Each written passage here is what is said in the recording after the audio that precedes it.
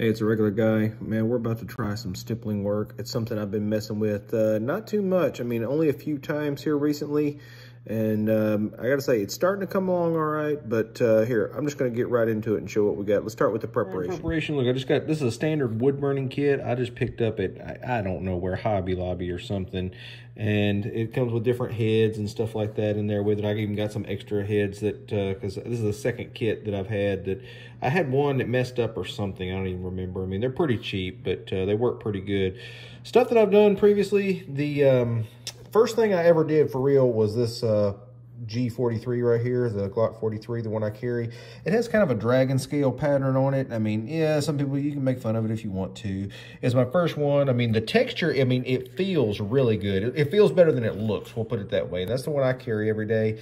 I started off, and I recommend starting with some kind of, this is just a training magazine that I had. I was just testing different patterns, like a cross hatching, kind of the dragon scale, just kind of a scratched pattern up here. And then this is where my thumb is like a random big dot pattern. I mean, the random big dot is good because look, as you see, it's got small dots and big dots just all randomly in it. So that way, if you mess up, you don't really notice it very much because it's just kind of randomized. So you don't really notice what's going on. You get kind of just another little scratching pattern and, you know, just different stuff I was trying out.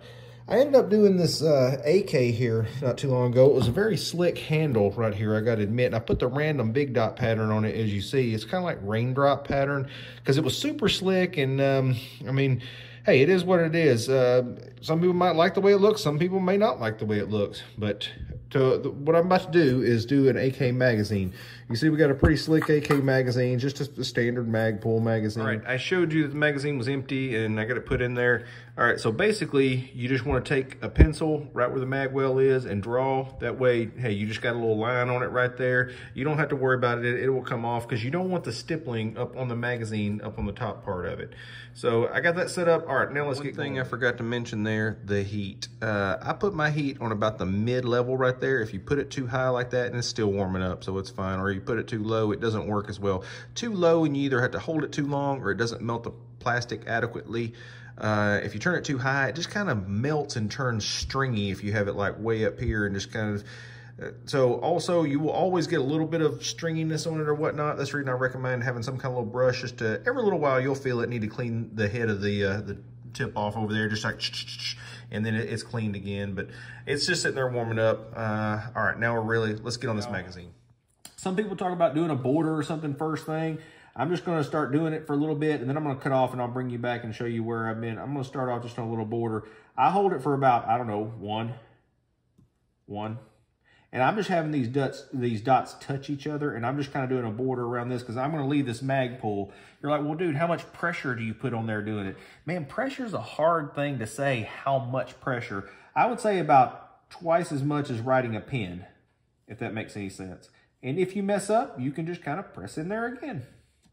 If you press too long, it will kind of melt and turn stringy. And if you just press too short, watch this, if I press just quick, it doesn't really do anything. So you got to press it again. So you're trying to get just a little bit to lift up, or I guess more or less to preference, whatever you like. Now, this is a tedious process. So I'm not going to have you watch me do the whole thing. I'm just kind of cut in and out. I'm going to show you a couple of pictures on how my progress is going. So first picture is the standard magazine. Take a look. All right, we were talking about pressure, and I was just doing a little more progress. I'm just showing you on the back how things are going. I've kind of got a little border out here on the back, but just to show you how much pressure I'm pushing on here, let me zoom it in just a little bit, make sure you can see it. It's like I'll just do kind of in a row, a little dot.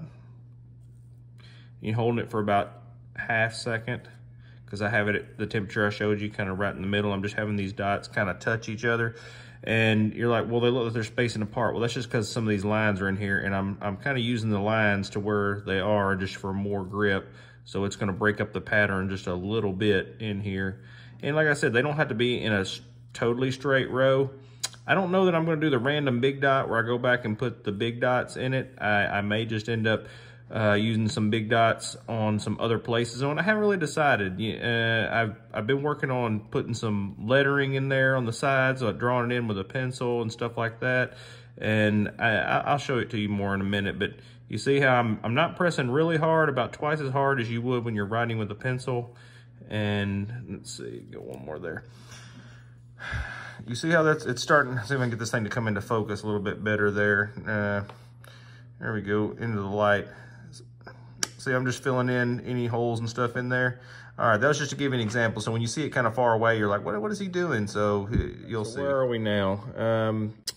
I got the letters put in there, got the stippling done. I got it done on the sides right here, front and back.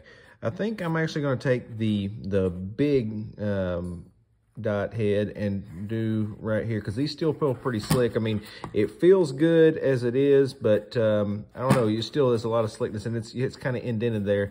So I think I want to make it a little bit more. This could be a big mistake. We'll see in a second. All right, I'm kind of in the final stage. I had to put some of the big dots in here somewhere, so I'm putting them in this slick surface. I notice when I grab it, it feels good here, but it feels super slick.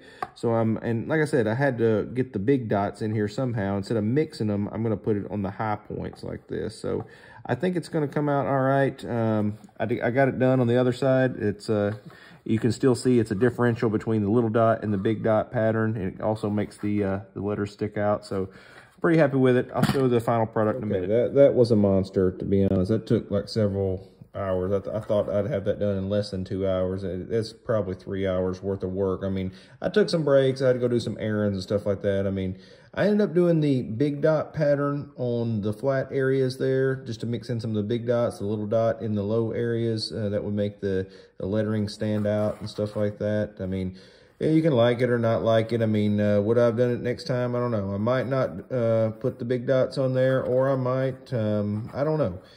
But either way, you know, it's kind of what I went with, and it is what it is.